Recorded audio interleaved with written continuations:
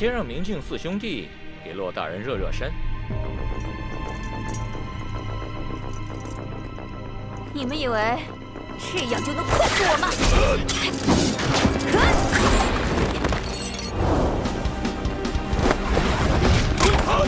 拳、腿、肘、掌，刚柔并济，力道醇厚。骆大人果然不简单。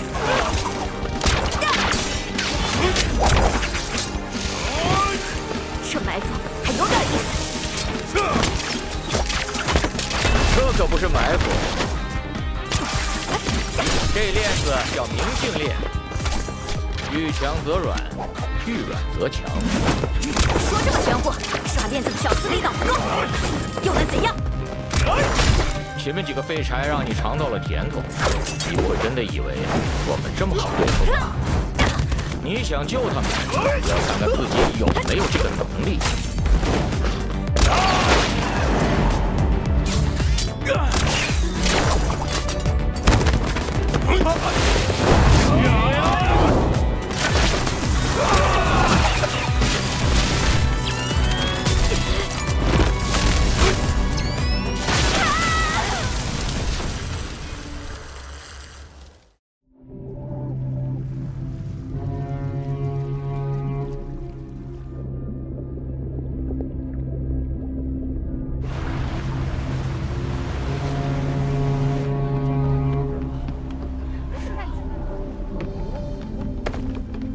航速40阶，风力3级，情况良好，继续行驶。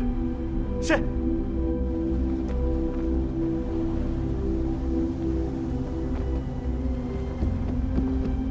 长平塔，骆大人，是长平塔。梧桐谷安全，全速前进。是，各就各位，立刻就位。太好了，太好了！长平塔，我们要回家了，终于等到这一天了，我们要回家了，回家了，回家了，回家了！咱们终于要回家了。这是咱们的故乡，回家10年了，我们就要回到。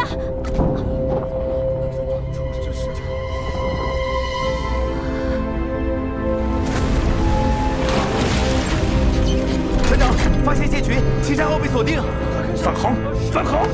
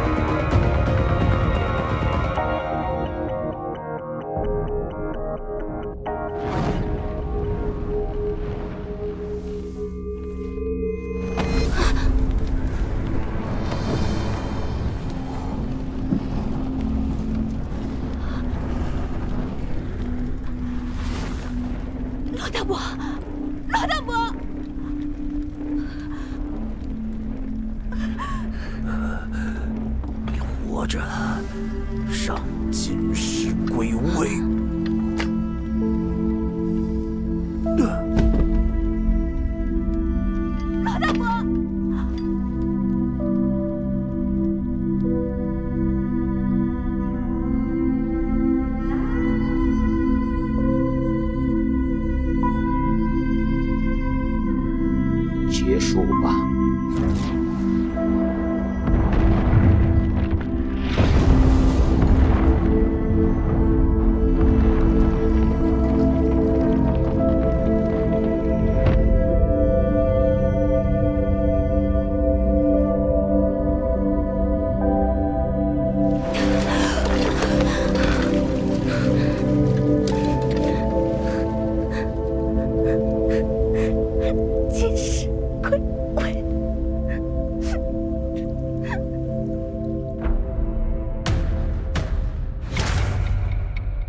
客请注意，列车前方到站江汉州沛城，下车的旅客请提前做好准备。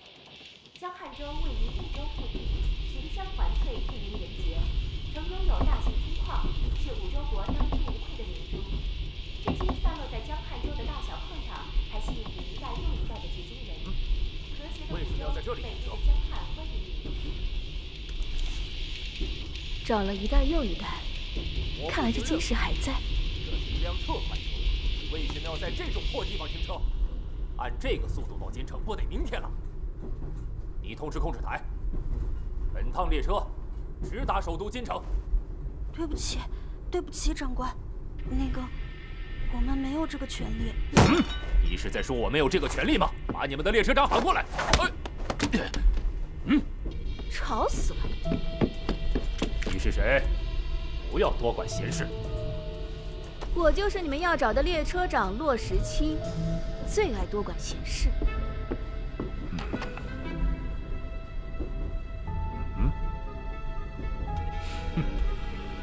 你也配？你们这种人可真讨厌。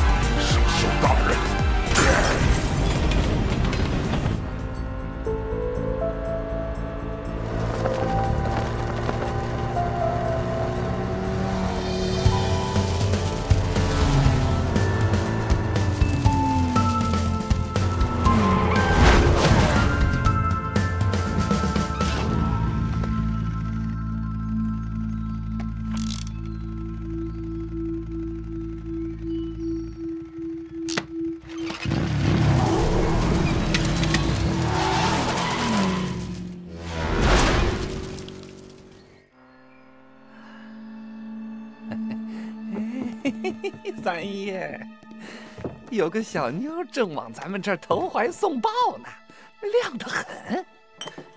要不我给您先弄来，您尝尝鲜。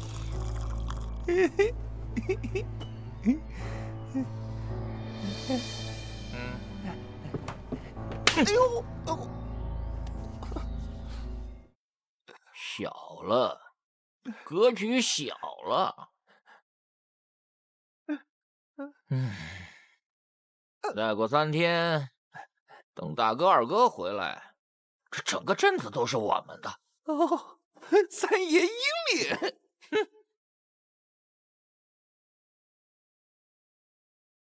这太阳像金子一样，果然是乱世无道义，啥都不如这拳头来的硬。这地方以前可富着呢，使劲逼，肯定还有东西。得嘞。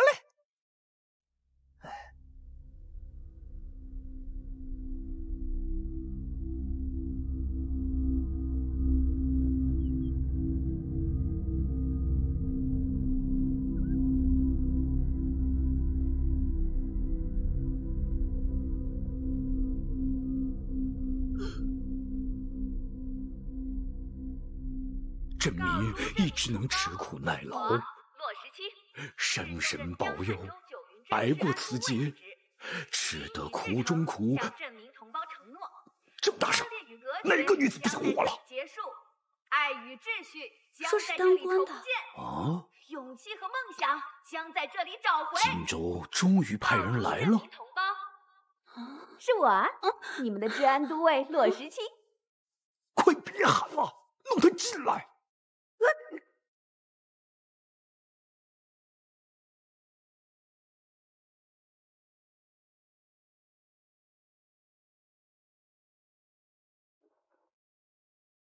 看来以前有金矿挖的时候确实富啊。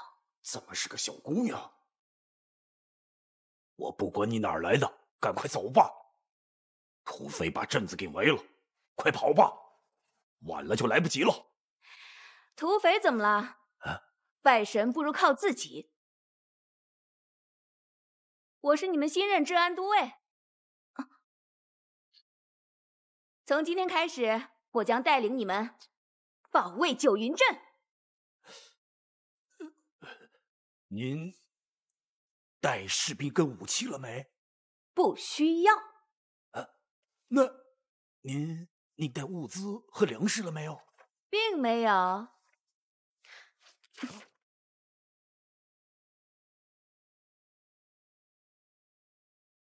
又没兵又没粮，不会又是一个顶着官家名义踢皮刚来个的吧？土匪，一个小丫头，胳膊没几双筷子粗，张嘴就要保护镇子，我们没工夫陪你玩。看这人不靠谱。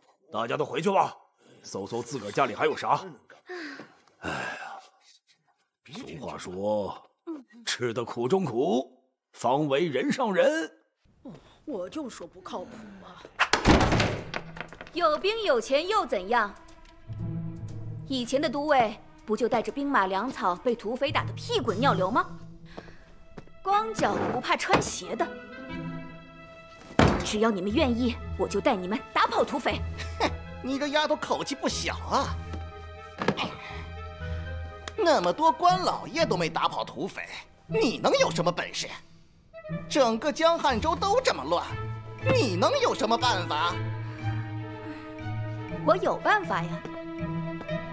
所有人团结起来，一起努力，反抗不公，不就行了？当炮灰嘛。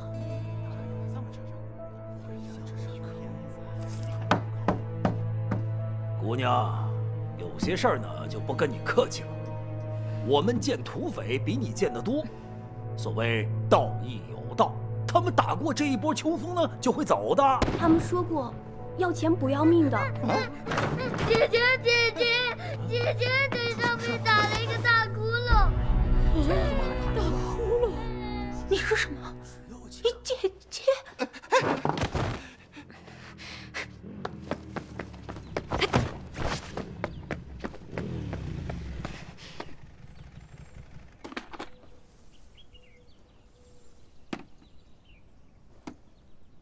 在那儿。啊！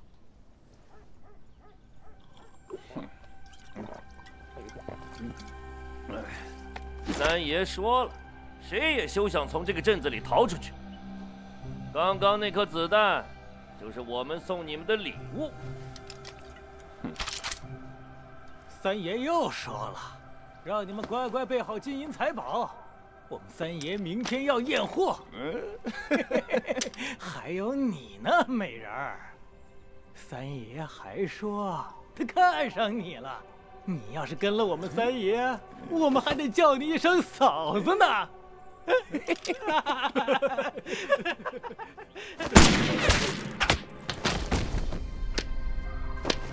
这位姐姐，你的枪不错，你的身手也很好。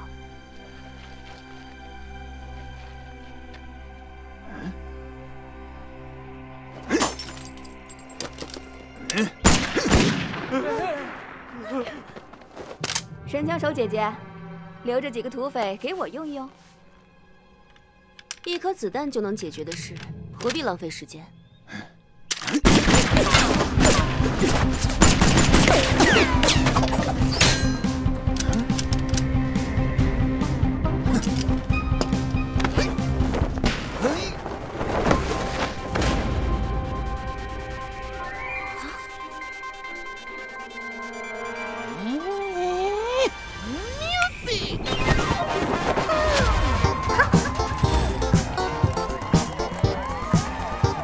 看来这场面还得你坤爷来拿捏。灯光闪耀，人群齐鸣，今天九云镇就是你坤爷的主秀场。不知好歹的野丫头，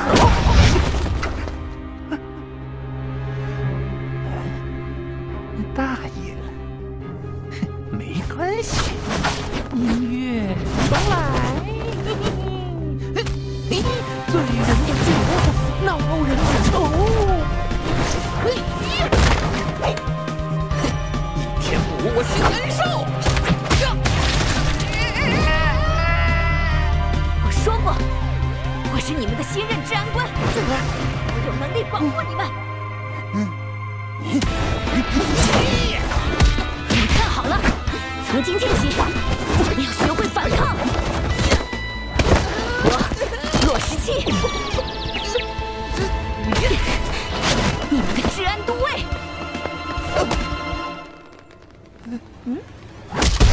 会带着你们保护自己的亲人、家乡、财产，找回自己的勇气。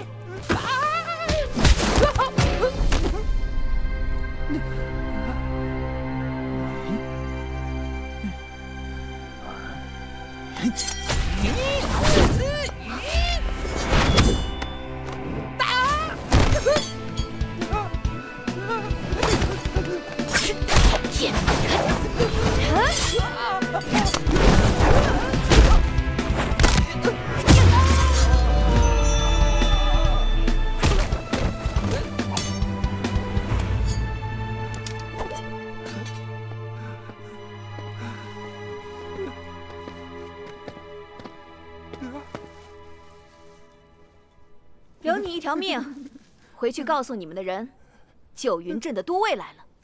要命的就不要来招惹我们。想来投诚的，3日后放下武器，牌坊口集合。这位姐姐，你叫什么？夏知秋。听到没？我的手！九云镇有我和夏知秋姐姐保护了。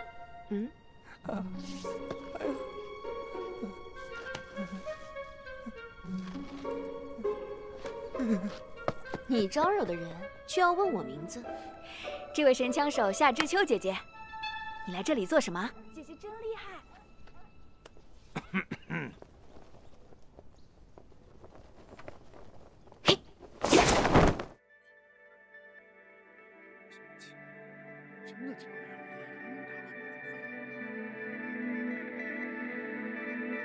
你们看见了吧？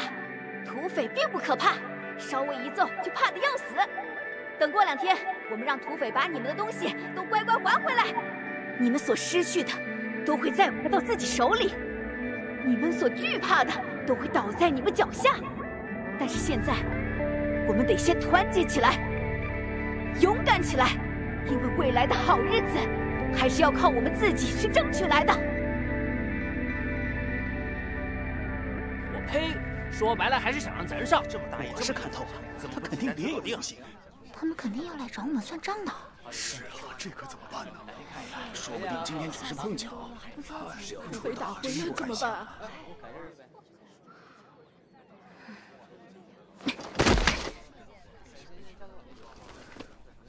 大家都长着一个头，2只手，土匪也是人，有什么好怕的？你们这儿没有镇民护卫队吗？护卫队队长陈寒有何指教？从今天起，配合我的工作，带领着护卫队拿起手中的武器，把敌人赶走。嗨，哎呀，这可不归我管，动员大家不是治安都尉的职责吗？哼！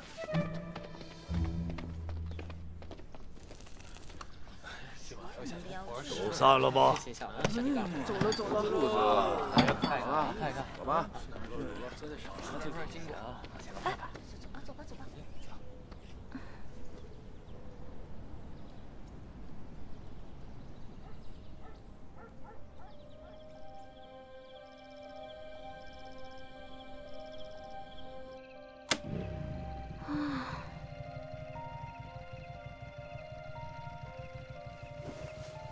功夫这么好，可惜这地方不值得你这么艰辛。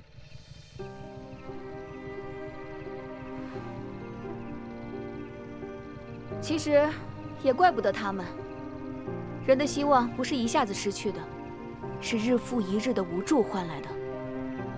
再后来，就像他们一样，贪生怕死，苟且偷生。一路上我见到的失望和麻木实在是太多了。可是，这世界不该这样。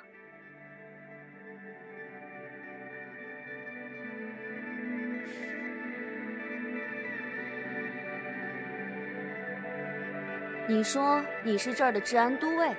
没错，我就是这里的治安都尉，骆17。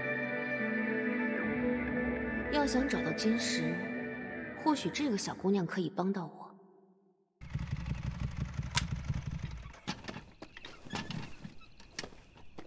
原本只是路过这里，现在看来我刚刚出了手，那伙土匪也不会轻易放我走。那本长官可以任命你为助手。我可从来都不做谁的助手。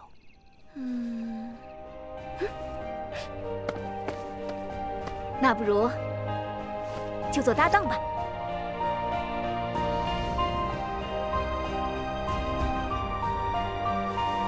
夏知秋，请多指教。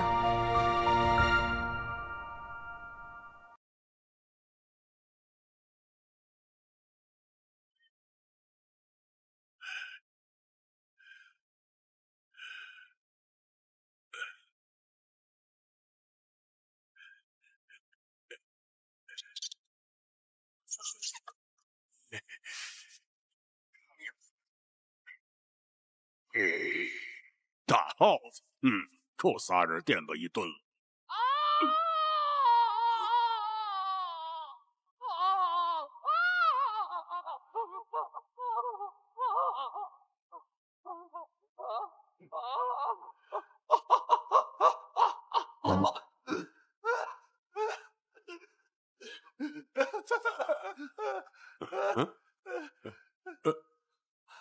死肥仔，愣着干嘛？把老子弄掉！你脑子有病吧？在这儿放老鼠夹干嘛？这是撤逃的路，平时没人走的。我整点军粮。你走这儿干嘛？老子逃命啊！快半年了，弹尽粮绝，不逃那就留着吃老鼠。去！副营长说不能临阵脱逃。呸！营长都跑了，谁有种在这说老子？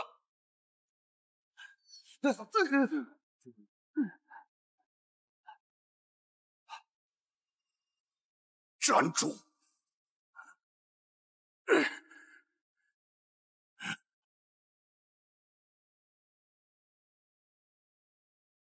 把你的军装脱掉，你不配！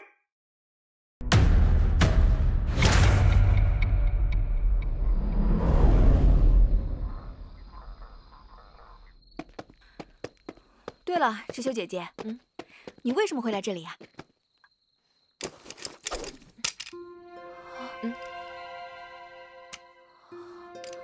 哇，通体精致的打磨，金属拐角的细密刻画，优秀的指向性。这是水晶？没那么复杂，就是玻璃做的。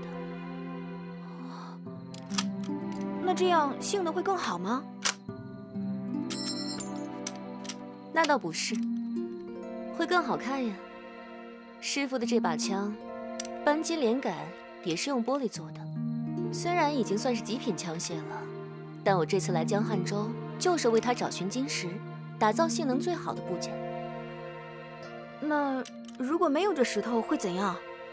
倒也没什么，只是枪拿在不专业的人手里会容易走火。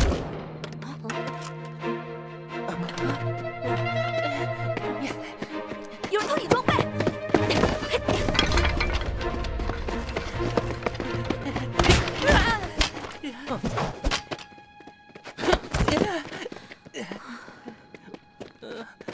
都尉大人，对不住，手下的兵没见过世面。嘿，看夏姑娘的东西，物归原主。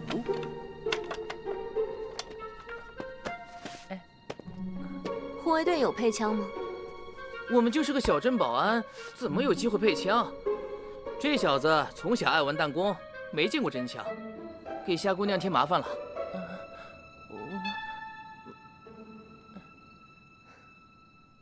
你要是喜欢，就送你了。谢谢。既然要和骆都尉一起保卫镇子，这把枪拿在手上就有用。程士兵长，接下来就麻烦你统计一下需求，我们要给护卫队配武器。哎呀，统计我能做，只是九云镇被收刮的连钉子都不剩一颗。都尉大人想要配武器，可能不太现实哦。去看看组长什么打算吧。队长，不错哦，你已经成功的引起了他的注意。任务完成的不错，这枪算是奖励了。一枚随行兵，二枚救济粮，掂着个布袋子就来上任了。这就对了，那是没空的空着袋子来，拎着袋子走，铁打的土匪，流水的都尉。这州长的签名能不能卖几个钱呢？手别太欠，这小妞啊虎得很，刚下手可不轻啊。咱们要不听她的话，我看呐，她可不像容易善罢甘休的。可不敢听她的跟土匪打。九云镇是有福之地，血光之灾可会破了九云镇的福气啊！呀，还有福之地？有福之地啊，在金砖铺地的灵光城，在满街都是大官的金城。嘿，真忘本！咱们镇里产矿的时候，恨不得土豆结出来都是金疙瘩。咱们这也是宝地啊，前些年都很富，宝地呢，多灾多难的算什么？行了，越说越离谱。他们怎么来了？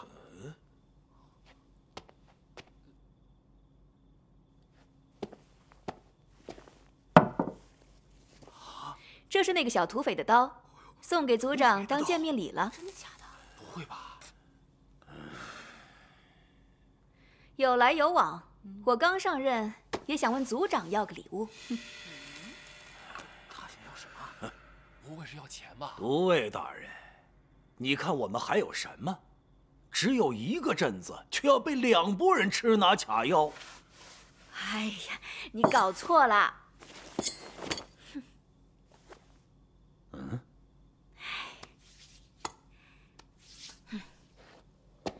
我不要你们的钱财，不要你们的矿产，不要你们的奉承，不要你们的畏惧，但是，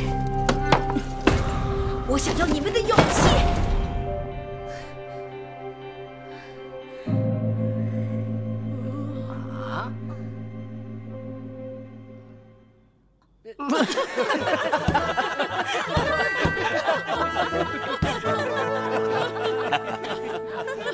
骆都尉这么说话，我可听不懂了。九云镇被土匪围了快1年了，也没见有啥都尉来。再往前数数，10年前的大矿难能干活的都埋里面了，我这半条腿也留在里头了。那时候也没见有啥治安都尉过来。哎呀，现在上头终于派了个官儿，张嘴就赖我们怂。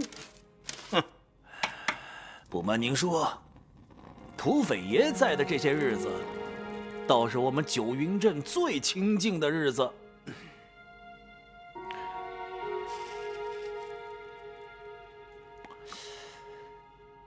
您是有本事的人，别像我们老弱病残的狗。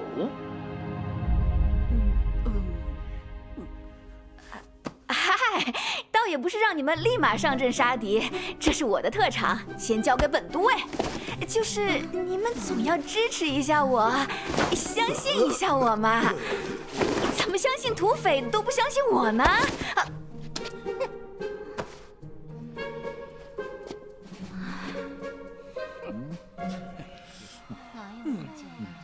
可能吗？什么小心啊，真是的。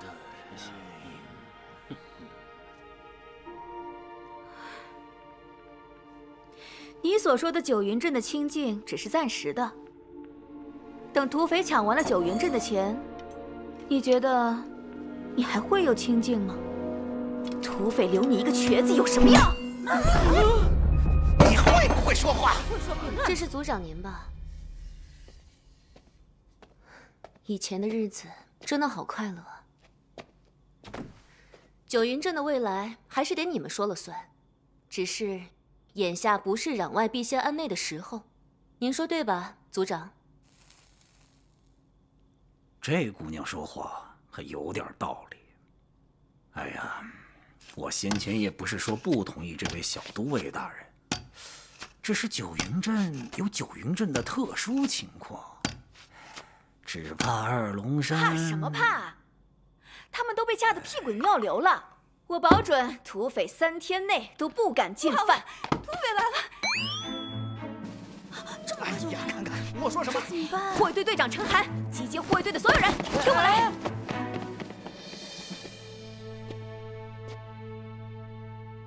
嘿，用不着集结，一打眼一瞧，都在这儿了。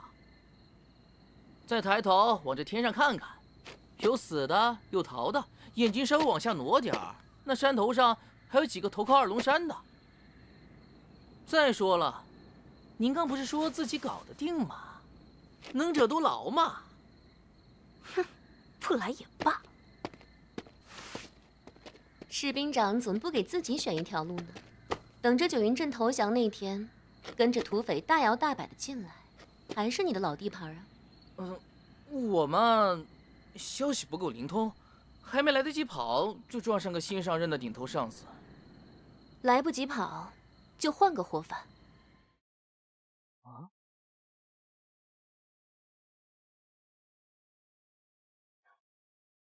用这双手守住自己的家。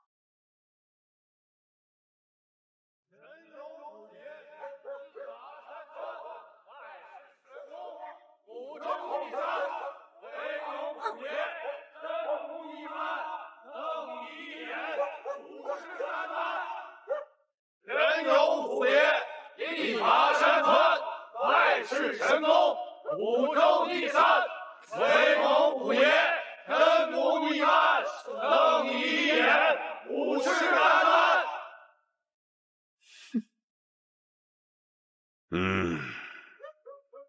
是你动了我们的人。刚刚放那个黄毛回去警告你们，没想到又来一个。大言不惭！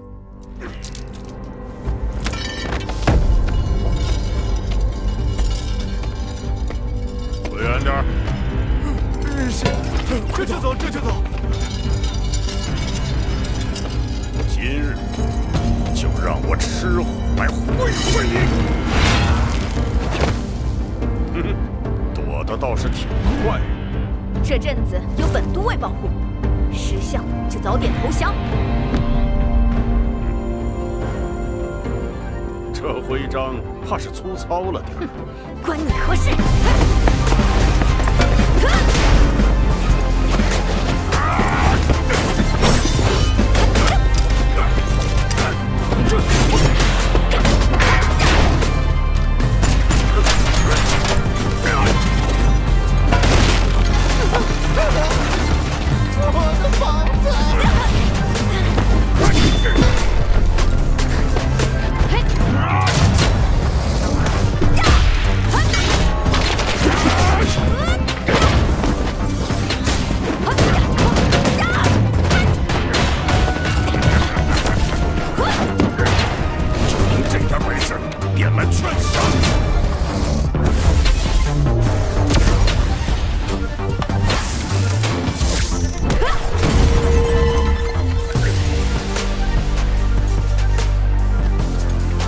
对，就凭这点本事，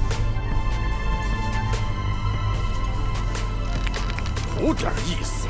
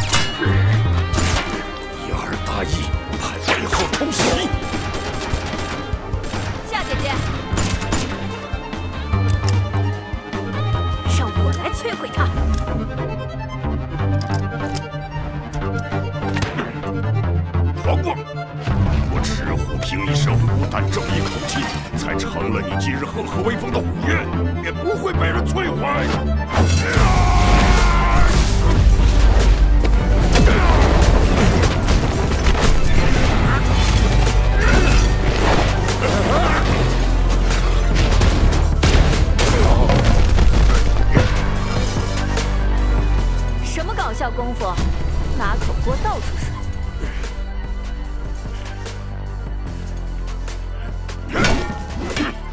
是刀枪剑戟投降的人多了去了，你虎爷的锅是拿人命的杀气。再来！我生来是厨子，下了病不犯命，发愤自强，却也悟出了这套功法。 我赤虎没有师傅，只有爹。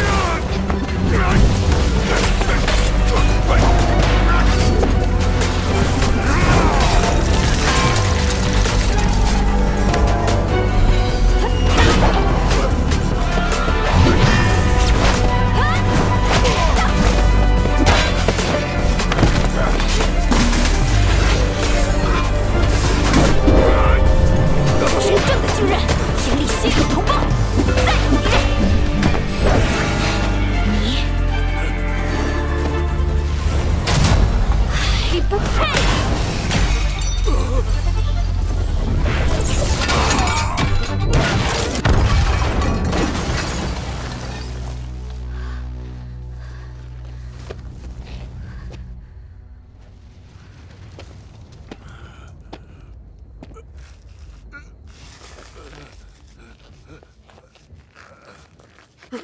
快跑！跑跑跑！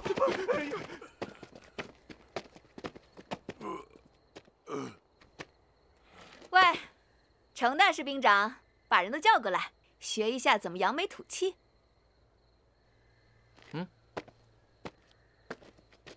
走。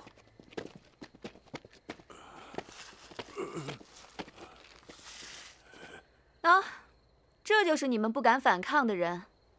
啊？ 你看土匪是多了双獠牙，还是多了对利爪啊？怕成这样！未经他人苦，莫劝他人善。他们以前都被吓破了胆。管他娘娘的！以后二龙山报复，就让他们找都尉大人。臭土匪！臭土匪！ 没有今天！哎，臭土匪！打死你个臭土匪！小心再欺负我们！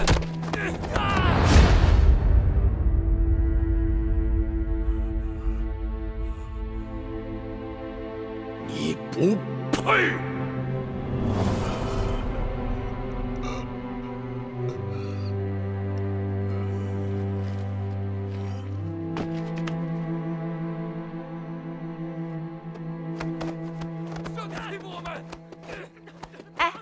你怎么不上啊？是兵长嘛，好歹是个管理层，动手的事就交给他们年轻人了。哼。那边是二龙山吗？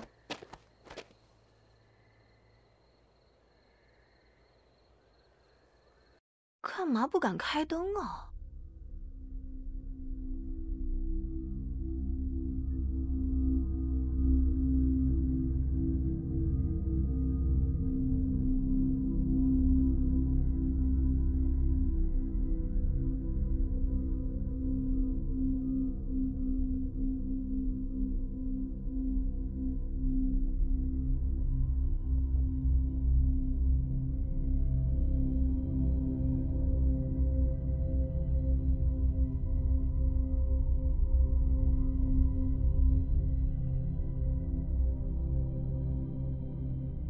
你们也知道，50年前一场陨石雨落到五洲国各地，其他地方都是什么镍陨石、火晶石，可在咱们江汉州九云镇的可都是金陨石。那个时候江汉州可真是富得流油，五洲国一半的税收都来自江汉。后来嘛，花挖光了，可京城的老爷们不管啊，照样收那么高的税。官逼民反，做了土匪，才来打击百姓，顺便凑凑我们护卫队。哎，你说我们做保安的招惹了谁呀？上面发不下来粮，还整天脑袋掉裤腰带上玩。喏，我们保安还要管物业的工作。士兵长大人，九云镇的金矿里有没有挖到比较特别的东西？当然有。10年前，你们打架就打架，打坏了我家房子可是要赔的。还这，不用理他，你接着说。别整天惹是生非，大晚上的瞎招呼。得被抢，不能放过他们。这都后半夜了，你们2位小姑娘也没处去，我家2楼还有间客房，先给你们住住吧。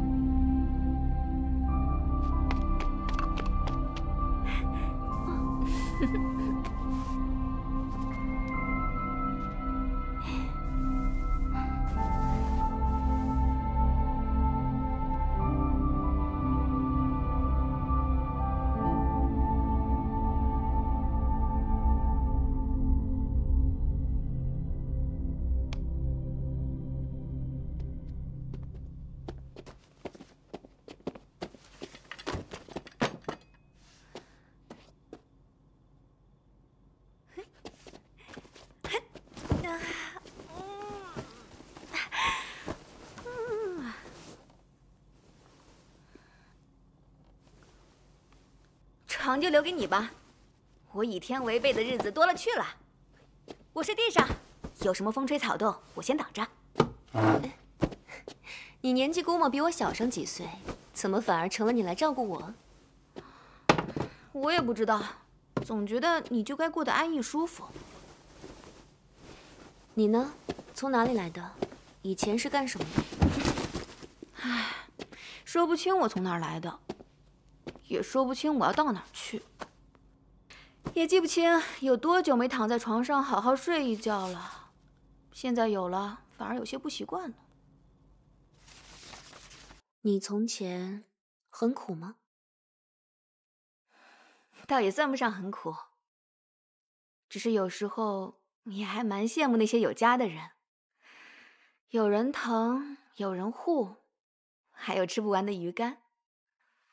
可是后来，我的家就没了。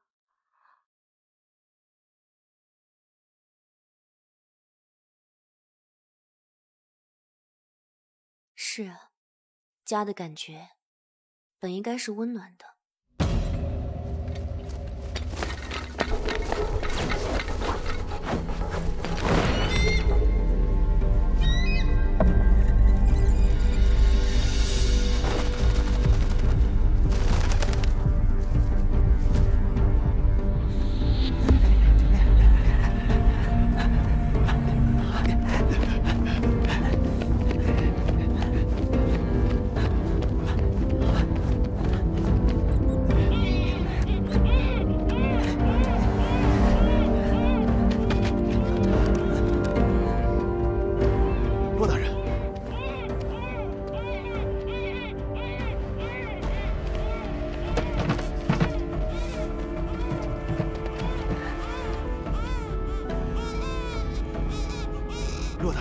耽误不得。几点了？17点了，方舟就要开了。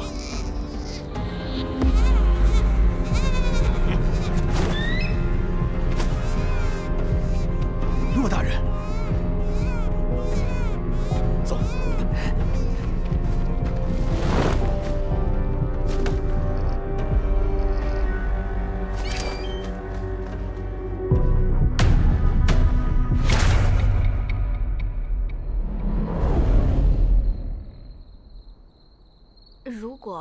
我是说，如果你没有得到那块金石，会不会很伤心呢？那倒没什么。找这个东西只是帮我师傅一个忙。我猜这里肯定有你要找的东西，我明天就陪你去问程涵。你也是为这个来的，对吗？怎么可能？我都没听说过那东西。你呢，阿秋？你射击术这么厉害，懂得也多，又这么善解人意，你爸妈一定很疼你吧？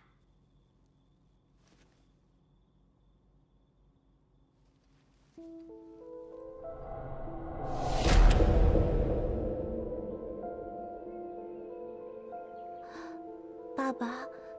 我不想喝。不行，你病了，你就要喝药。爸爸，我没病。将军，王军医到了。叫他过来。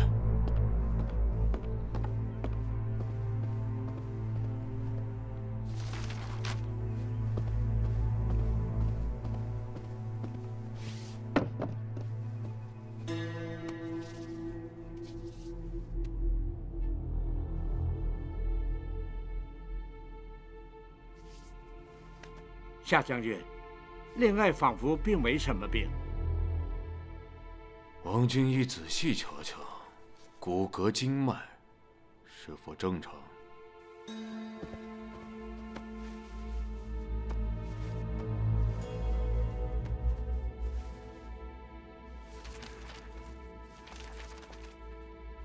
将军放心，恋爱再健康不过了。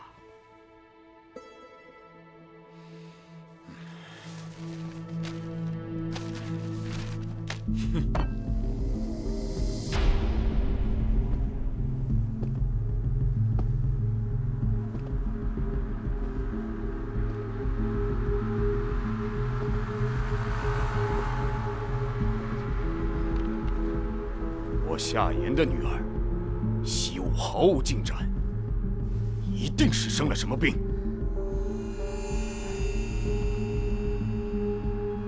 夏将军说的是，恋爱经脉是有些不足，是分督脉。对，应该是分督脉。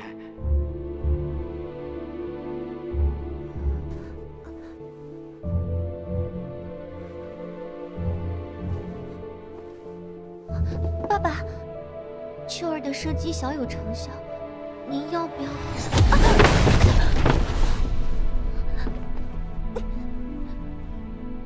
我有一个先天不足的废物有什么用？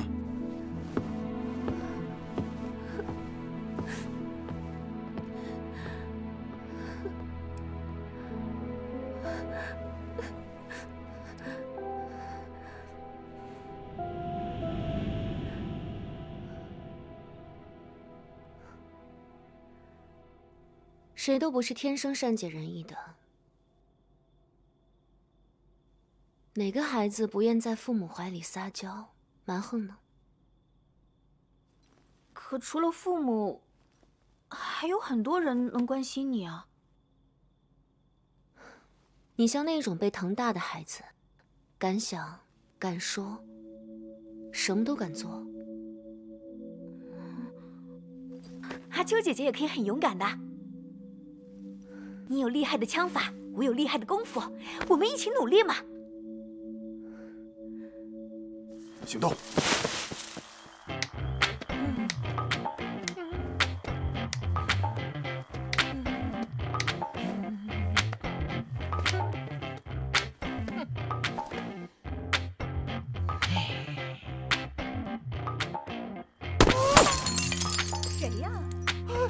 糟了，是毒贩！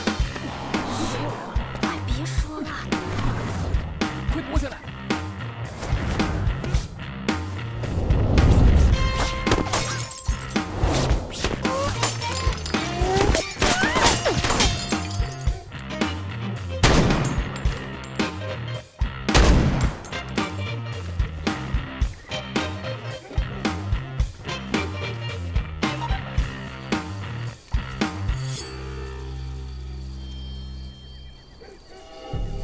来不及跑，就换个活法。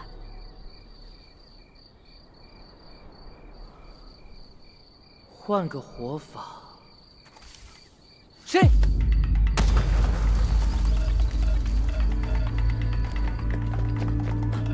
怎么了？嘘，有狙击手。捡来阴的。这是土匪。别出声。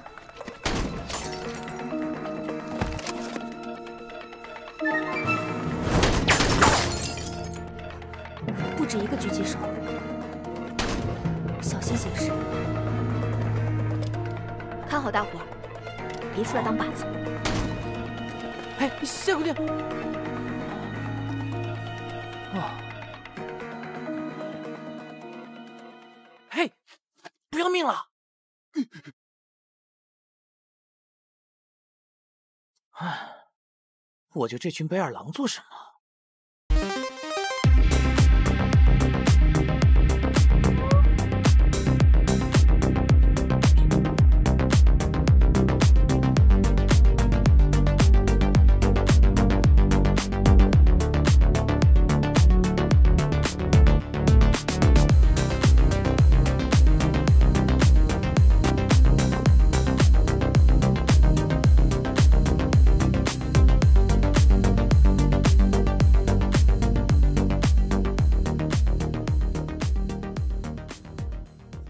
小丫头，先前那两个蠢货怕是让你误会了我二龙山的实力。今天我不但要杀你，还要摧毁你。要我说，看你跟之前那两个差不多，功夫一般，大话连番。听说你是新来的治安都尉，我杜三很久没跟正规军动手了，还有些期待。那看好了，我跟他们不一样，我比较讲武德。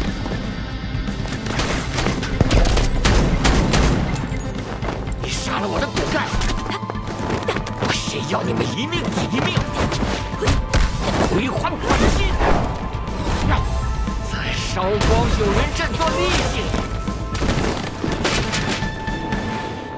是不是很公平？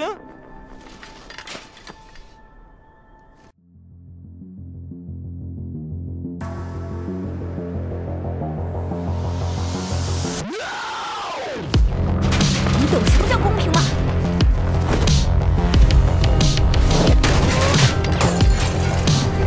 公平就是不劳不得，公平就是有人保护他们的东西不被别人拿走。公平就是被夺走的东西，一定要夺回来。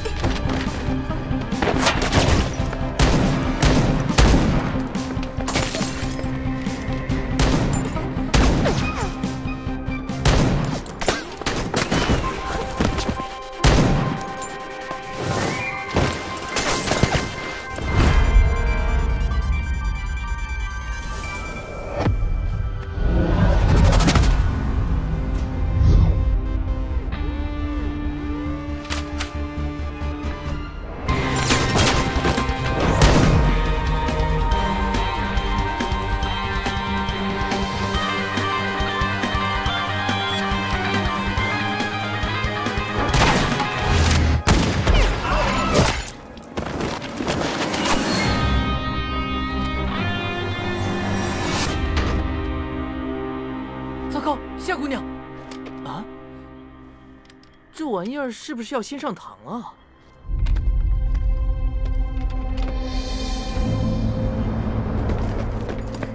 打不过就想逃？能屈能伸才是真丈夫。我去，大哥，不要乱想。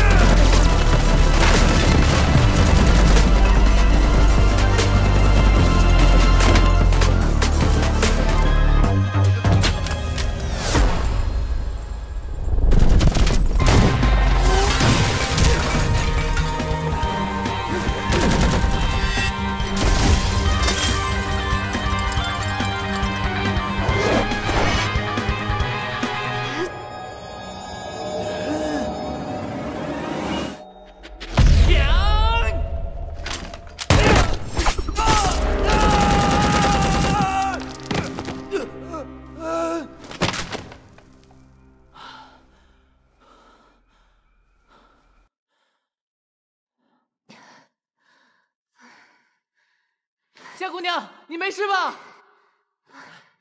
你怎么在这里？我听到这里一直有枪响，就过来了。你俩难道谁都没发现？他有执念，我也是，才会听不到。你刚刚拍死的，大概是5大洲最优秀的枪手之一。哦，原来这么厉害的人物也怕砖头。士兵长，下次可以试试常规武器。我们快去找17吧。对，都尉大人还在战斗。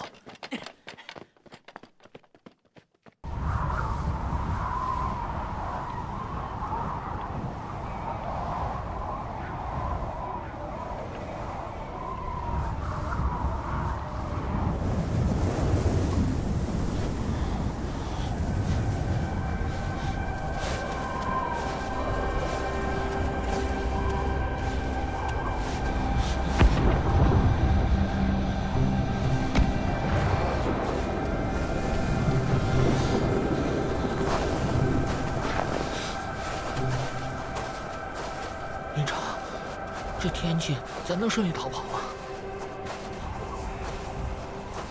武参谋一向有勇有谋，怎么现在犯糊涂？这鬼天气，鸟都飞不出这山头。义军也跟你一样想，所以呀，现在才是秘密撤退的最好时机。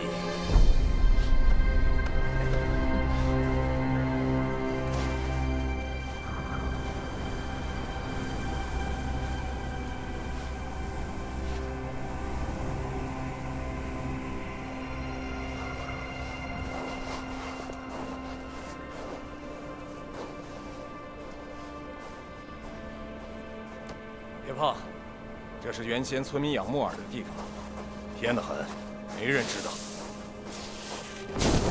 好在我多了个心眼儿，藏了东西。愣着干什么？想不想走？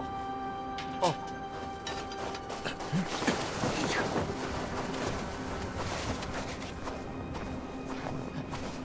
营长，一点火，山底下围着的敌军就会看见，他们可是有火箭炮的呀。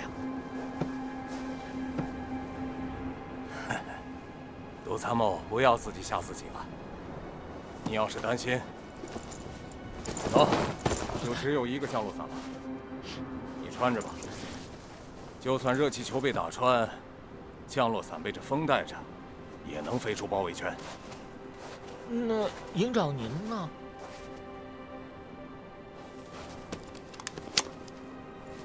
绑紧，风大。抱紧了。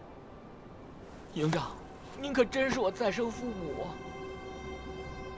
这个时候别来这套。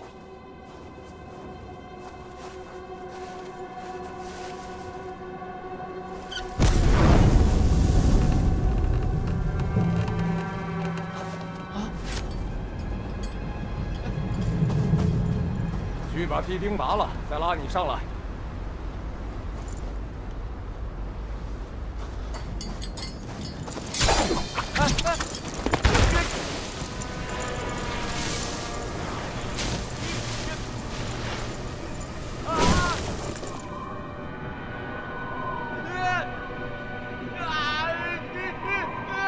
不行啊，营长，这火苗太显眼了，你拉我一把。这还用你说？啊！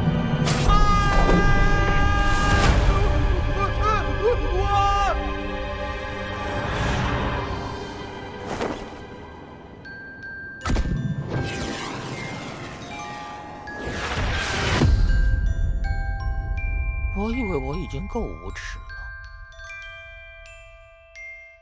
没想到还有人比我更无耻。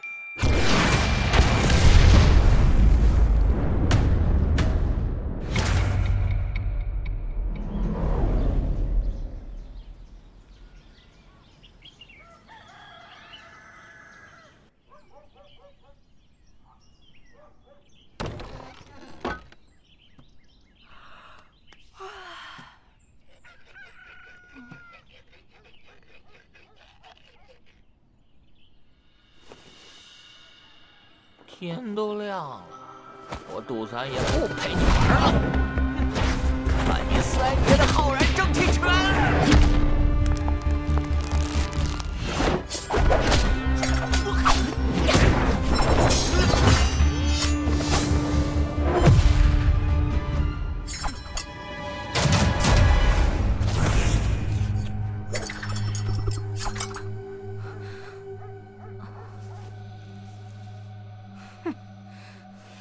这无耻的招数也好意思使？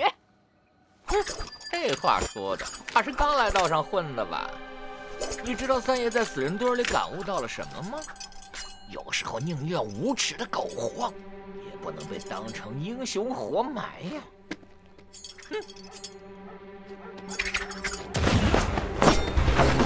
光明磊落有什么用？利用、背叛、被辜负，这就是善良的代价。这就是你们这些自以为是的救世主的下场。好快的速度！小姑娘，你多学了几招花架子，会上的基本功还是不够的嘛。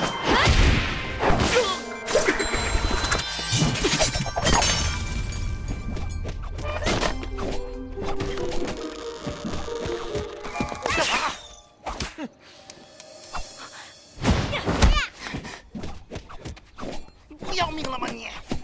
我要给姐姐报仇！爸不是教过你，君子报仇，等10年再说。杜三爷只是二龙山的3当家而已，杜魏大人打得这么吃力了。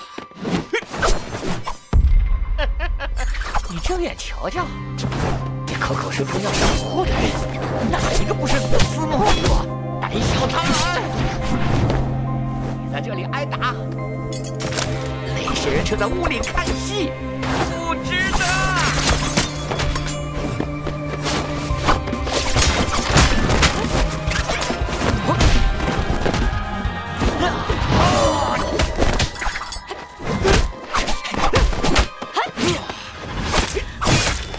值不值得？你说了不算。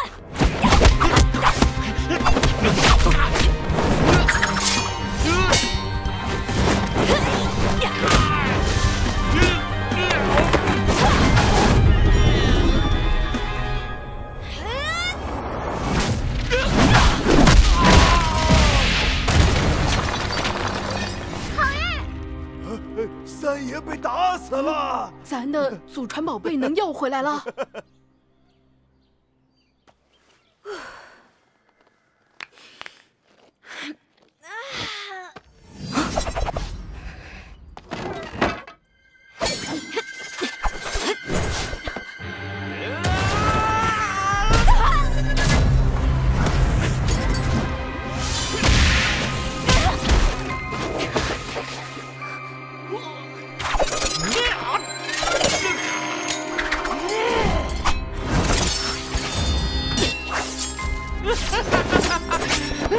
你三爷的功夫就是深藏不露，你三爷的腿脚更是世间少有。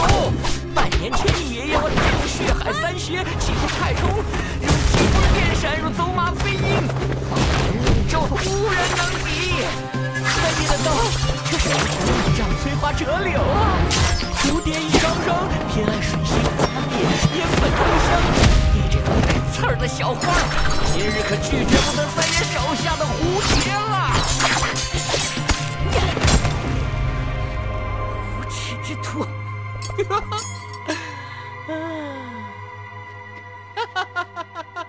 说得好，无耻是三爷的骄傲。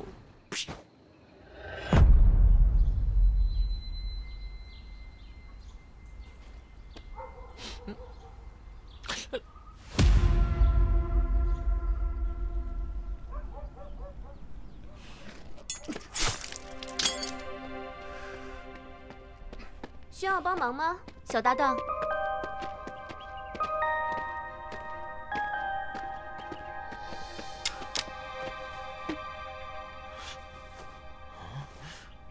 怎么会？4个你都枪法倒是不错，只是大意了一些，犯了一个枪手最不能犯的错误——执着。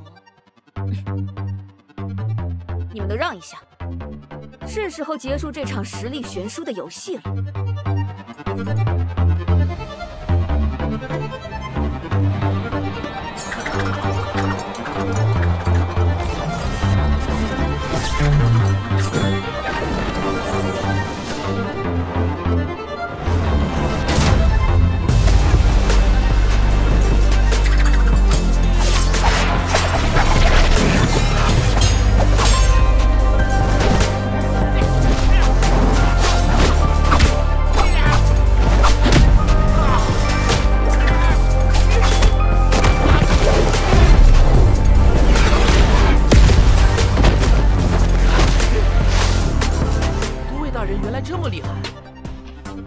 他在练的是混元功，需要摒弃秦老执念才能有所突破，经脉逆行，冲破限制，痛苦且艰难。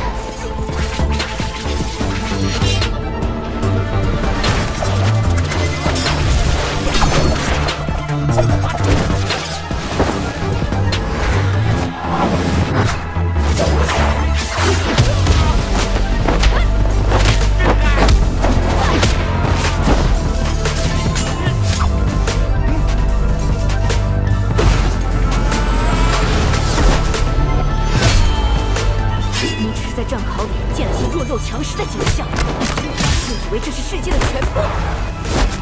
难道经历过黑暗，就应该成为一个混蛋？我就算经历过大屠杀，也想选择和平，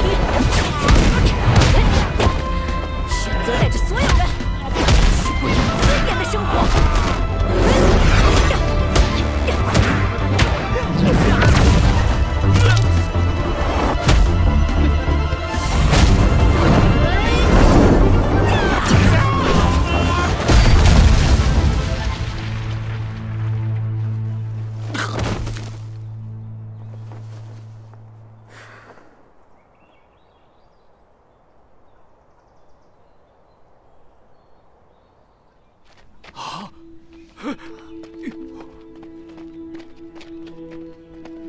这可是二龙山的3当家呀！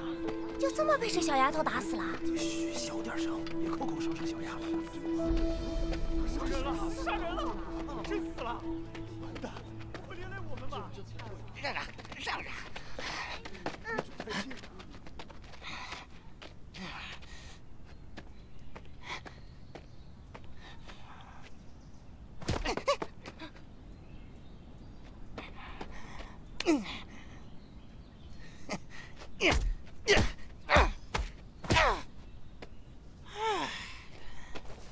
爸说过要帮姐姐报仇，就一定会做到的。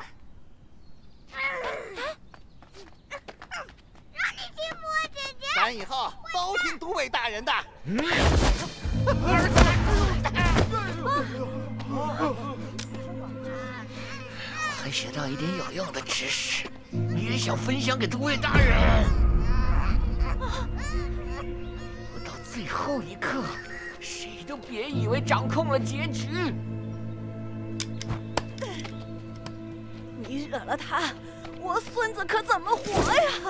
哎，别激动，别激动，冷静点。都尉大人，救救我儿子！骆都尉，你值不值得我不知道，三爷我反正不吃亏。说吧，你想要什么？用你们2个的命来换这个娃娃。都尉大人，救救我儿子吧！他姐姐昨天刚受重伤。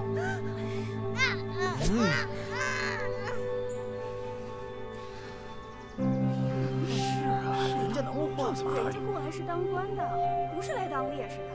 对呀，自己的命要紧嘛。叔叔家要绝后。都尉大人，求求你不能一直让我们家牺牲啊！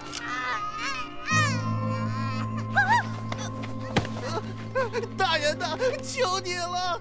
拿我们的命换他的命，说话算数。17。你把他武器全卸了，把那暴脾气的铐上，让他过来。哎呦，别铐！这可不能铐，不行啊，不行啊，这不能铐。这怎么办呢？这铐上谁？啊！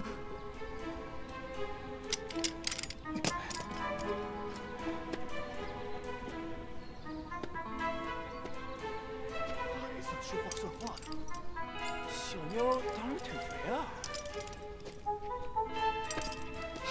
真铐上了。是啊，真娇俏啊。完犊子了，赶快走吧，一会儿三爷该揍我们了。是啊。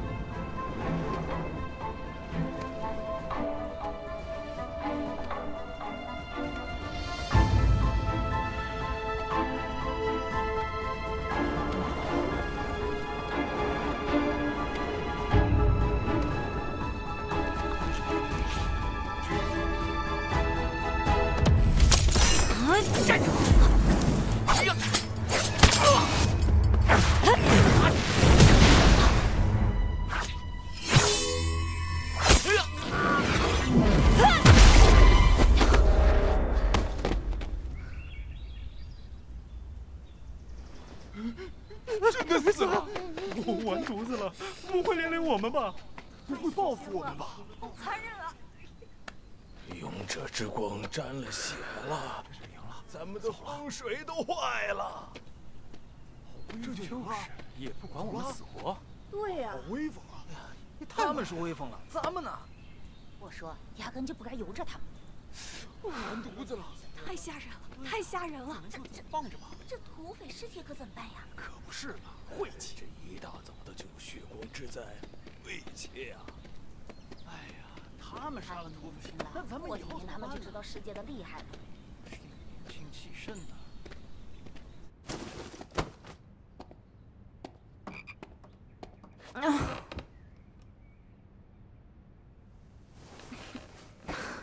阿秋，你之前说要让他们真心信任，就得为他们真心付出。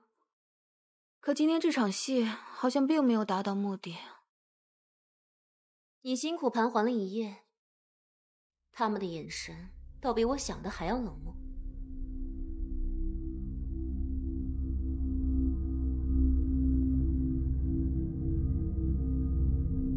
就怕你赶得走一个二龙山，却赶不走他们心里的匪。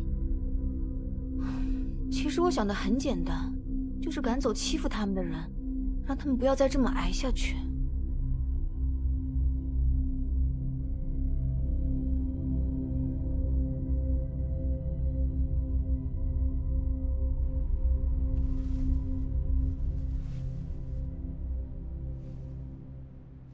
17，你之前说你经历过大屠杀。我就是为了在经历上打压杜三而已，没有的事。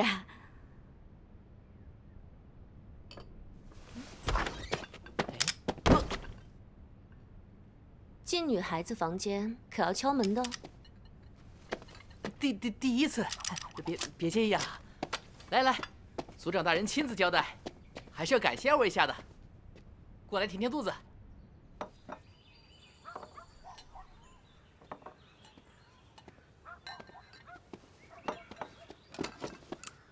有没有点在都尉面前该有的样子？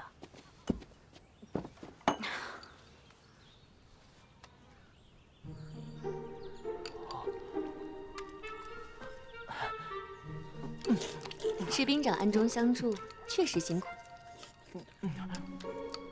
哇，这组长可真够下本的。什么暗中相助啊？最后那个难缠的枪手可是士兵长帮忙打死的，而且方才17对抗杜三时，是你叫了护卫队的其他人悄悄围在众人周围，为的就是以防杜三得逞会直接伤了其他人。我就想试试这士兵长还顶不顶用，那帮小崽子还听不听我的指挥？不过那个杜三倒是比头2个蠢货有点意思，特别是速度。云极功以速度见长，不过他的功夫最多只到5层，再快也躲不过我的子弹。阿秋，没想到你对武学流派这么清楚。那是，骆大人的滚圆功，夏姑娘都认得出。是混元功，我在书里见过这功夫，得学着抛弃情感杂念才能有所进展。不过你现在只到第5层，就这么厉害了？我今天只使出混元功的3分功力，阿秋居然一眼就看出我练到了第5层。啊，什么混元功？没听过。我练的叫龙吟掌。这龙吟掌只是外功掌法而已，真正撑起掌力的还是混元功。只是17为什么不信任我？这大米饭真好吃。我出去走走。哎，夏姑娘。阿秋，对不起啊，青山上的人和事，我都要保密。夏将军凯旋后，荆州的局势总算是稳定了。是啊，骆大人可真顽固啊！这些年，五州国战乱不止，佟国主和夏将军力挽狂澜。唉，但有些人不止不休，非要让大家都不得安宁。这些年，夏将军东奔西战，劳苦功高。王博士助佟国主奠定了五州法度，居功至伟。如今荆州实力碾压各路军阀，至少五州各方势力面子上都以为荆州佟国主马首是瞻了。五州和平指日可待呀！你们听说青山事件了吗？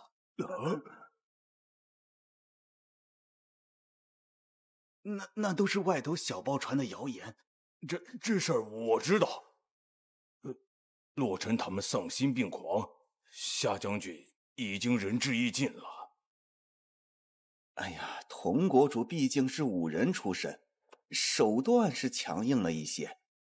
王博士，您可是奠定了荆州律法的基石，以后大好的前途，千万别再想已经过去的事了。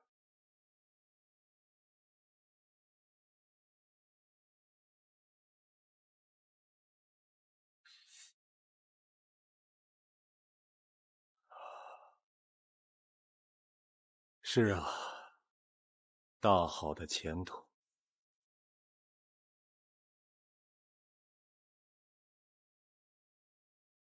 莲儿，你怎么看？回父亲，莲儿觉得，不管敌人犯了什么错，都应该先由大法官判决，不能行私法。既然立了法，就要以此为行事准绳，任何人都一样。身为国主，更应该恪守法治，遵循正义。而且，我看到了照片，在青山号上死去的，还有2、3岁的孩童，真是太可怜了。莲儿，你说的对，不管什么时候都要分清是非对错，不能没有原则。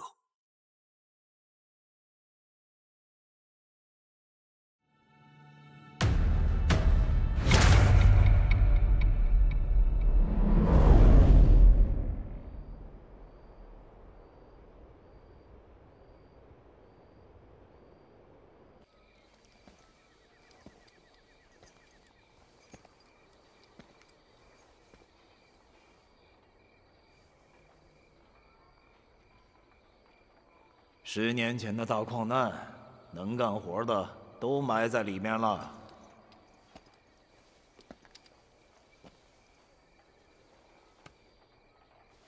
50年前一场陨石雨落到五州国各地，其他地方都是什么镍陨石、火晶石，可在咱们江汉州九云镇的可都是金陨石。陨石散落各地，只是能修补枪械的金石，难道就是这金陨石吗？师傅什么宝贝没见过，怎么会稀罕一块金子？金子的硬度也不高啊。姑娘，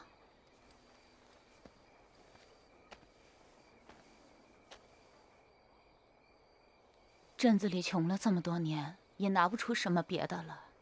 这几个鸡蛋，就当是略微报答您和都尉大人的救命之恩了。我不能要。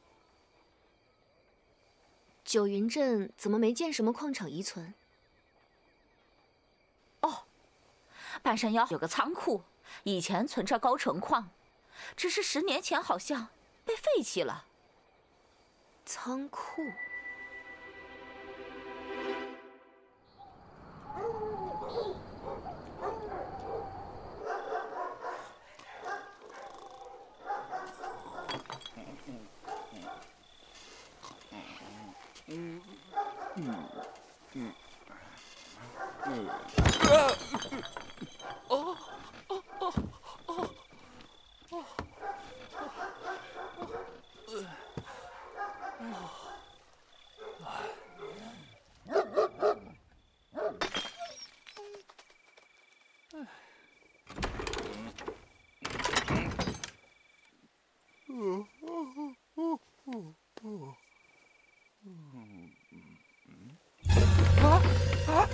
三爷，三爷，三爷，快来个人，赶紧！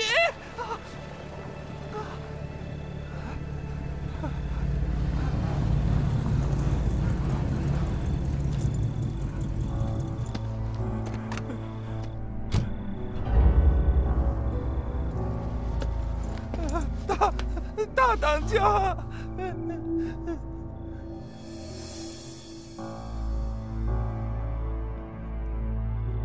怎么回事？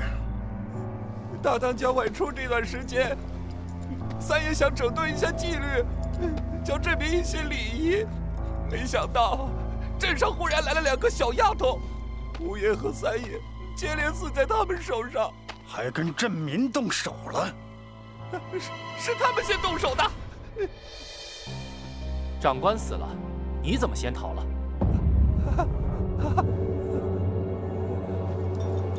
拖下去，军法处置。饶命啊，大当家！一个小小的九云镇，围了那么多兄弟进去。大哥，且慢，留他一命我还有用。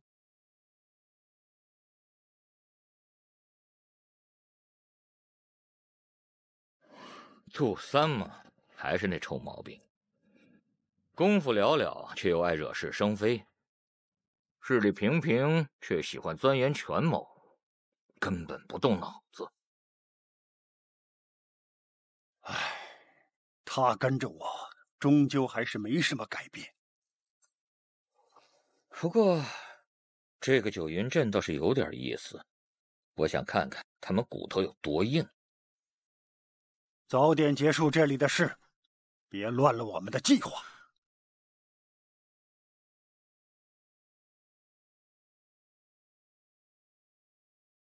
Okay, no problem.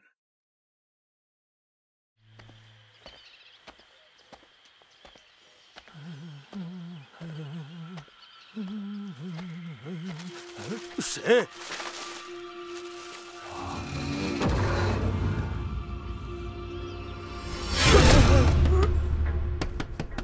谁啊？有什么事啊？2位跟我来一趟吗？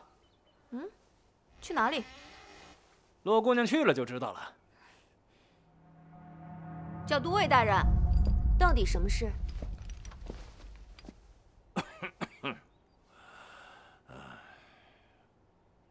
我一个瘸子，能把2位怎么了？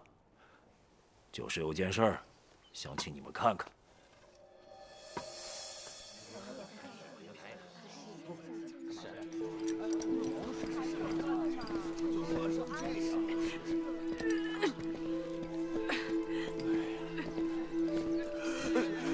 来了！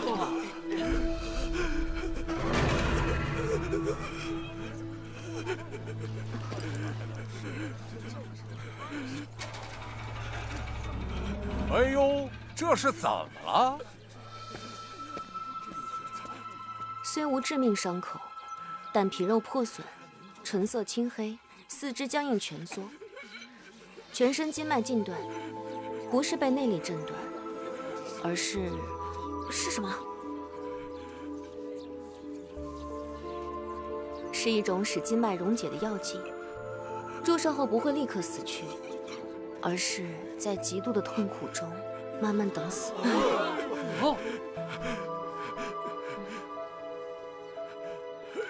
之前怎么没见过他？王水之前为了给镇里探听情况，在二龙山小心蛰伏做卧底，可居然是这个下场。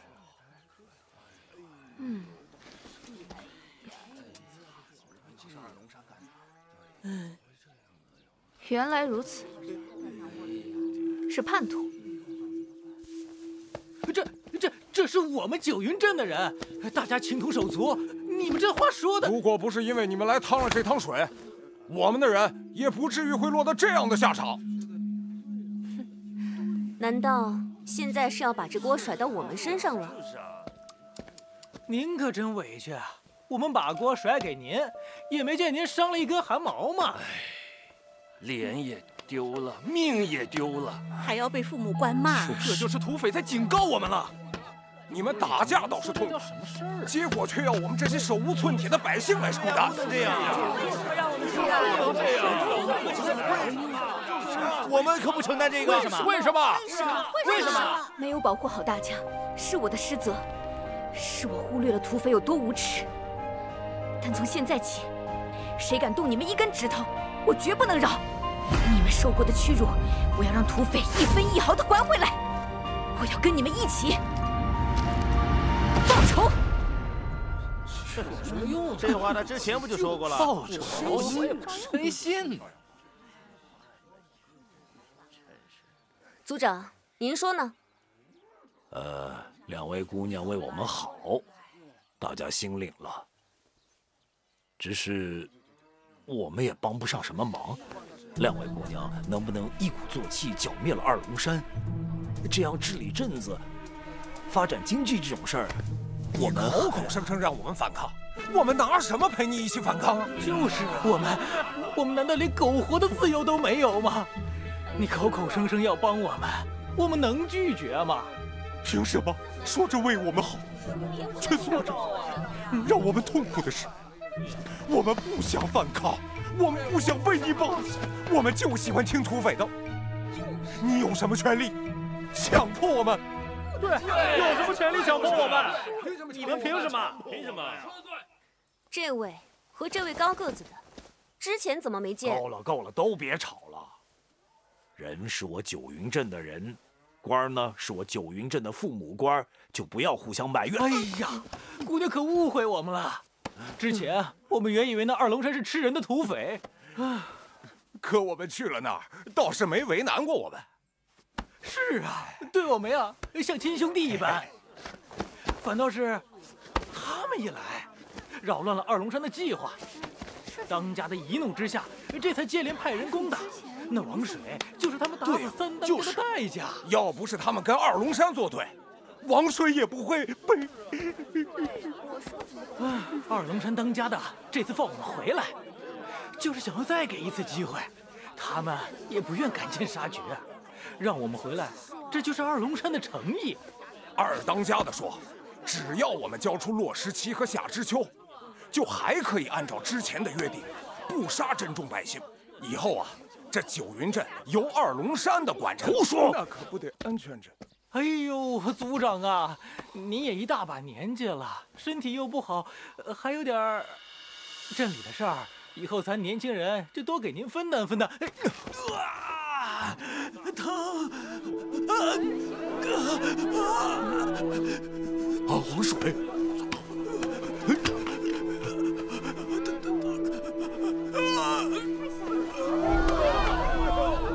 王水！王水！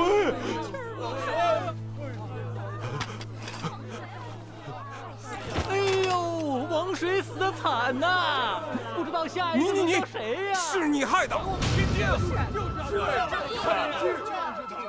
我们也没有办法，治安都尉不就应该为我们服务吗？说得对，就是交出他们！二龙山已经很讲道理了，还九云真清净。就是，把他们交出去。需要的时候称一声骆大人和夏姑娘，现在倒一口一个丫头。大人连连击败二龙山3名大将，想来就算去了二龙山，也能化险为夷。这样，二龙山也开心，大人也平安，咱们也得了救。这世上还哪儿去找这么3全其美的事儿啊？祖先在前，咱们，我拐杖呢？我来扶你，慢点儿。真是周到，还要亲自捆了我们送给那二龙山交差吗？不是，没有。九云镇的死活本与我无关，要我去换一群苟且贪生的人，更是无稽之谈。耽搁了这么久，也是时候该做决定了。阿秋，你要去哪儿？你不走，还要留在这儿继续扶一滩烂泥吗？我，这么说过分了？那我们怎么办呀？阿秋，你真的要走吗？他们不值得。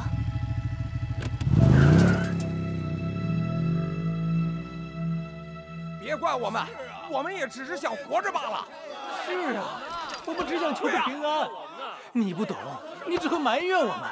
别跑！说了这么多，还不是不愿意帮我们吗？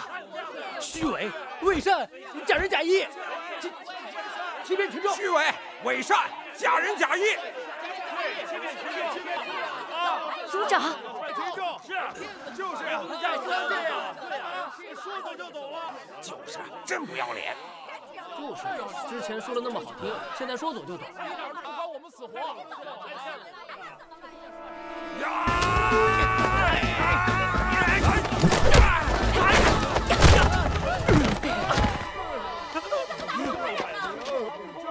阿秋说的没错，想救你们简直难如登天。我再也不管你们了。哎，快追啊！快追他们呀！怎么办啊？拿什么给二龙山啊？他们都走了。二当家的料事如神，一早便知道他们会畏罪潜逃，所以还给了咱们一个法子。二当家说，就当这些事儿没发生。对呀，还跟从前一样，只取财不夺。哎呦！士兵长，你打我们干嘛？怎么，土匪打的，我打不得？哎呀，士兵长哎，我们也是为了镇子里好啊。我们这次回来可是带着大功劳要救乡亲们的。是啊，是。你跟着我以后。好酒好菜是你们的，小爷只爱食糟糠。看来我陈寒的废物本性是这一方山水养出来的。说谁废物呢？一个人说话都那么难听，说谁呢？啊！就今天老子来这儿是挨了一天的骂。那我们现在怎么办？都回家吧，回家吧。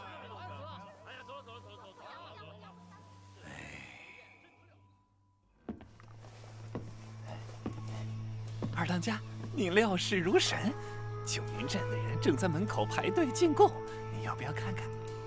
没什么好看的，我志不在此。九桥那边怎么样了？已经安排人了。在游戏结束之前，谁都别想走。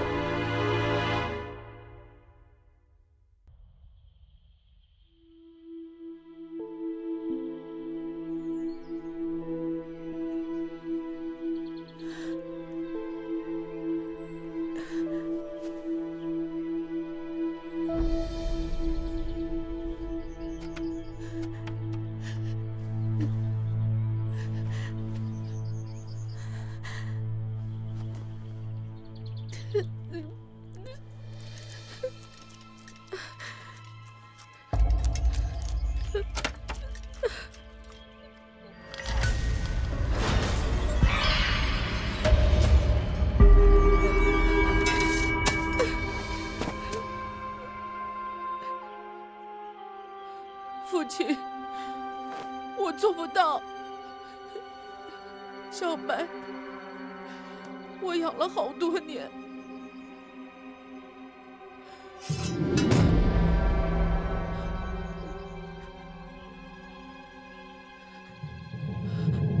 拿起你的剑。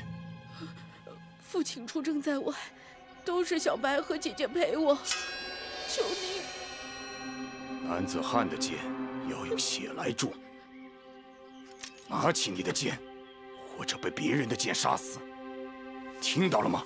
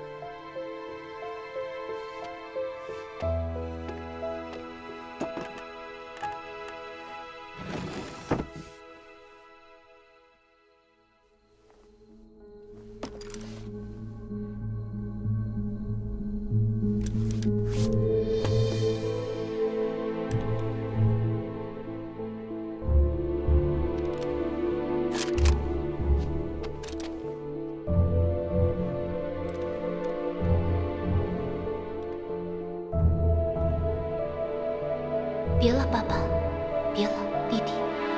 从此，我只做我自己。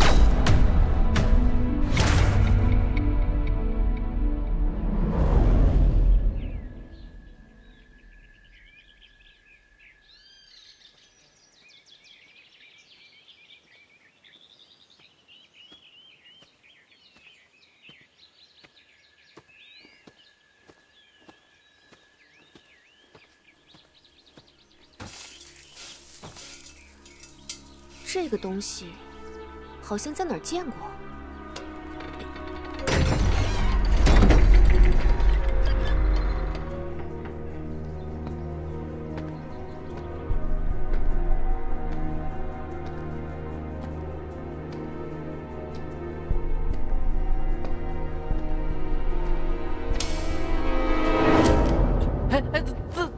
自己人，别开枪。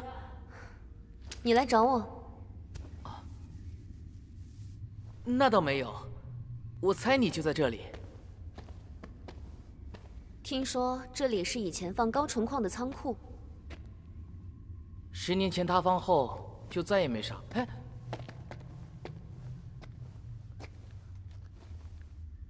对了，如果你找到了你要的东西，是不是就走了？我本来就是路过。迟早要走。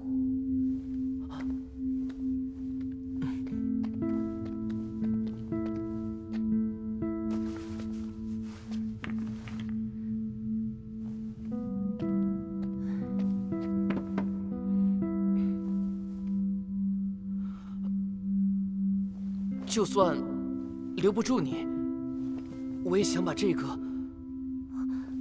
这是金石。对，这是金矿石。是我爸当年送我妈的。这是那块特殊金石吗？我爸当年挖出来的时候也觉得它很特别。它不是那块特别的金石。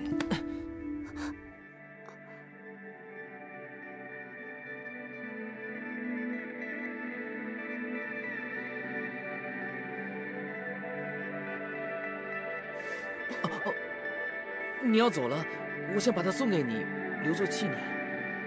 我不能要。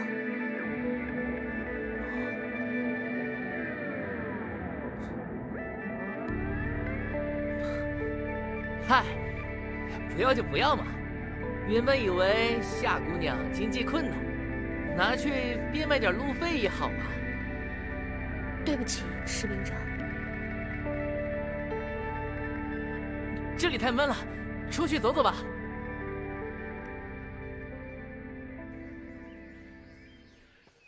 我们家其实是运动世家，我爸当年代表江汉州参加田径比赛，还拿了冠军。我妈很漂亮，你看我就能看出来吧。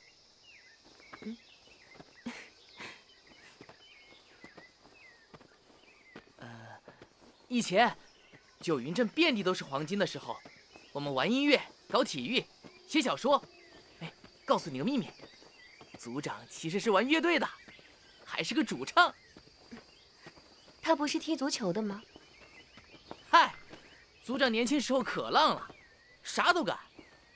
整个江汉州，到处都有他的前女友。要不咋会现在还打光棍呢？看不出来，镇上的人都这么有故事呢。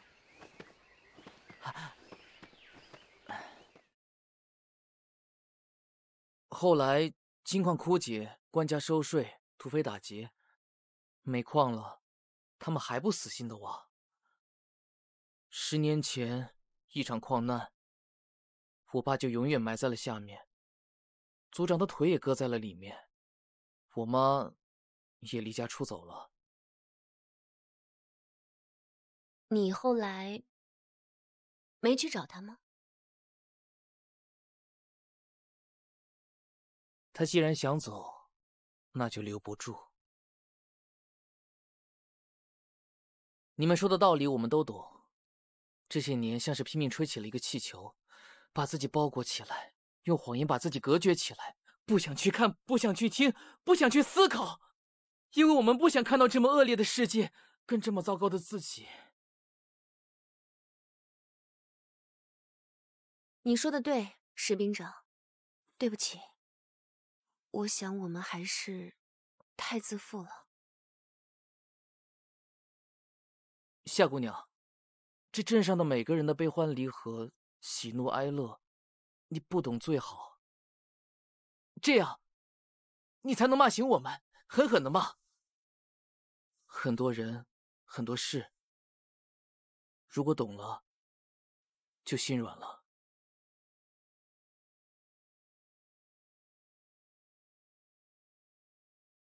你问过我，打不打算换个活法？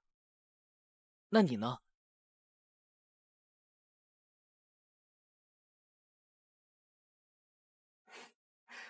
像金子一样的心，真的很特别。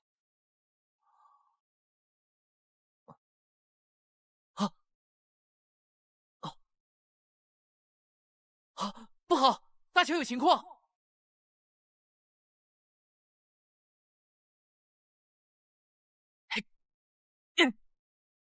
夏姑娘，走吧，一起换个活法。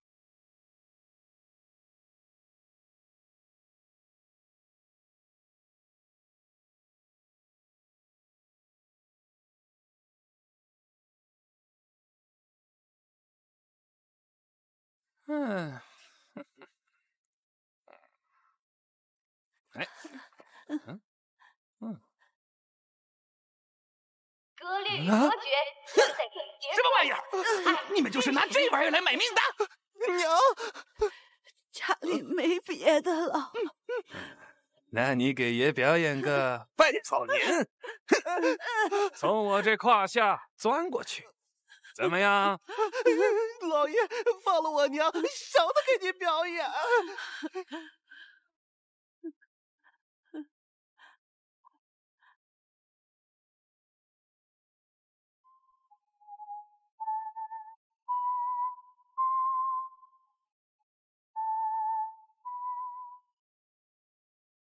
啊，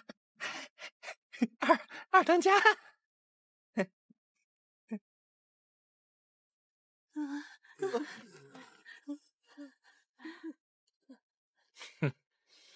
那两个丫头最后还是灰溜溜的被赶走了。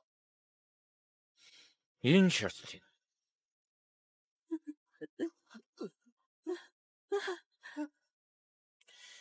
你老人家为什么要来给我们进贡？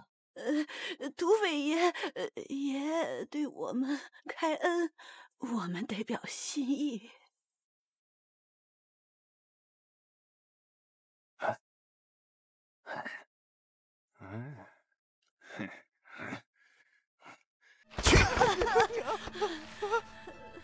错，因为你怕，因为你们懦弱。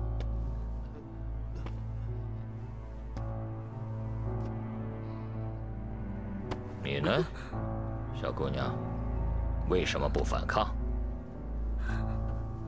我们没这本事，跟你。跟我什么？没本事跟你斗。说得好。九云镇就像一只楚楚可怜的小白兔，又怂又弱。5周之内，有大把像九云镇的地方，又弱又怂。二龙山是讲原则的，之前的闹剧就是二龙山给你们反抗的机会。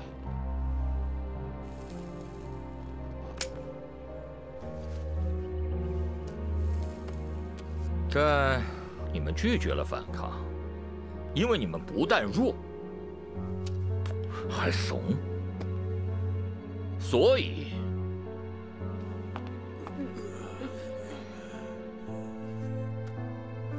所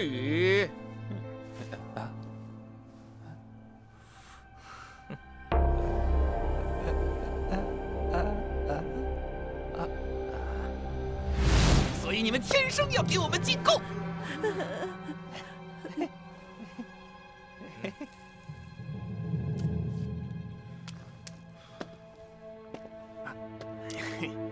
来，刚刚说到哪儿了？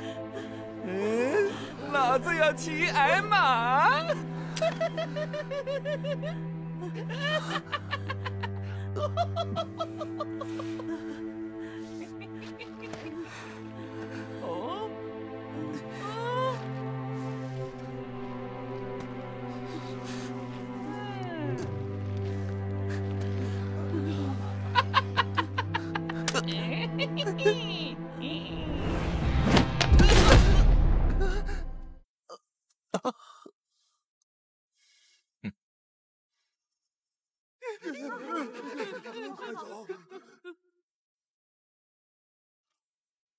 骆队终究还是没有走。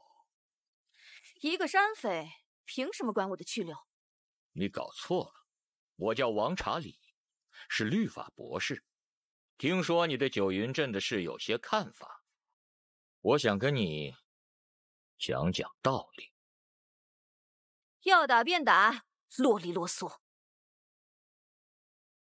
都尉大人，我以为你姑且算个对手，没想到还高看了你3分。你侮辱他们是为了惹我出来吧？我来了，动手吧！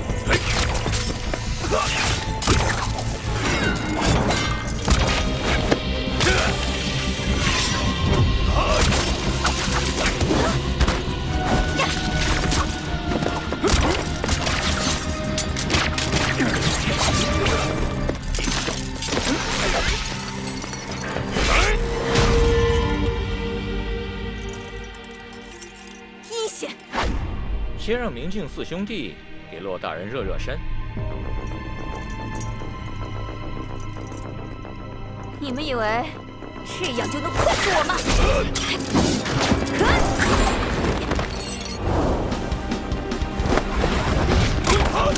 拳、腿、肘、掌，刚柔并济，力道醇厚。骆大人果然不简单。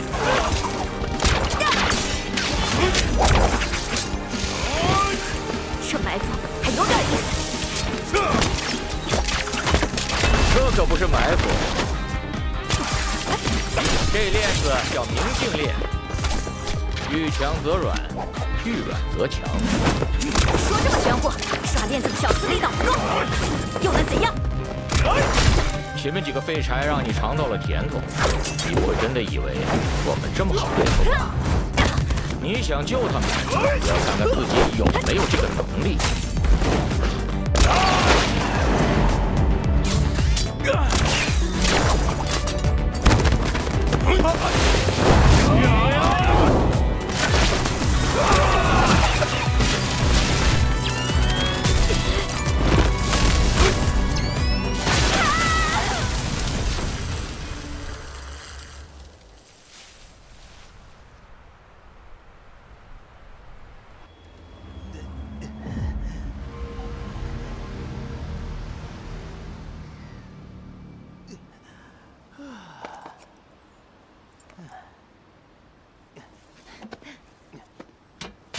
小青，喂！哦，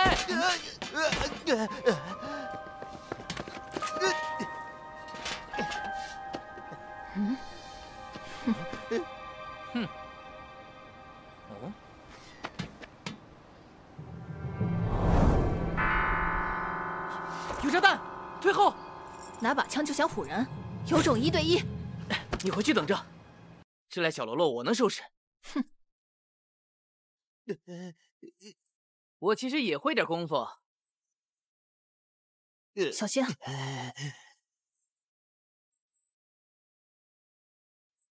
想请夏姑娘指点指点。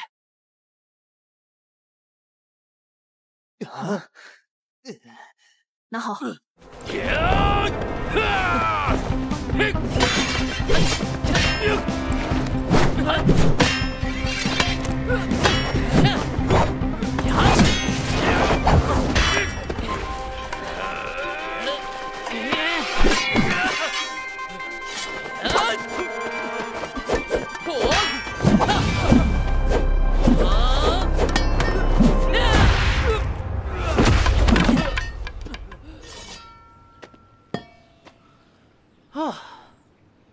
我家这祖传的撑杆跳功夫，打这两个小毛贼，还是游刃有余的。夏姑娘，我们怎么发落这两个小土匪？听你的。大不了一起死。